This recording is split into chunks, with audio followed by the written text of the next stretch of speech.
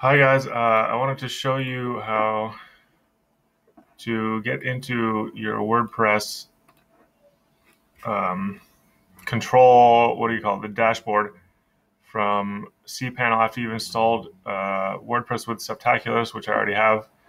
I did that. I think there used to be a button here somewhere that looked like this one, the WordPress button, and I just clicked that, and I don't remember the exact steps, but it seemed like it was pretty straightforward. I just clicked it and it was installed really fast. But anyway, now we go here to get to the actual dashboard, which took me a minute to figure out. You go here, you click on Softaculous, and then you're in this area now, and you scroll down, and then here you see, I haven't tried clicking on all this stuff yet, but I know if you click on Mr. Admin there, then you get into your dashboard. So here you can see your pages,